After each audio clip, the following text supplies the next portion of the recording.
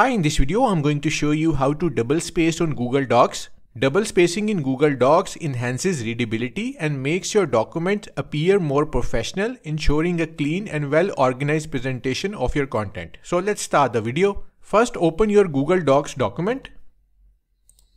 By default, Google Docs uses single spacing. To double space on Google Docs, the first step is to select the text you want to double space. Or to select the whole document, press Ctrl A on keyboard. Now navigate to the top menu and click on line and paragraph spacing icon. The one with lines and up and down arrow. So click on it. A menu will appear. To double space, simply click on double. You can see that the text is now double spaced. So that's how to double space on Google Docs. Thanks for watching.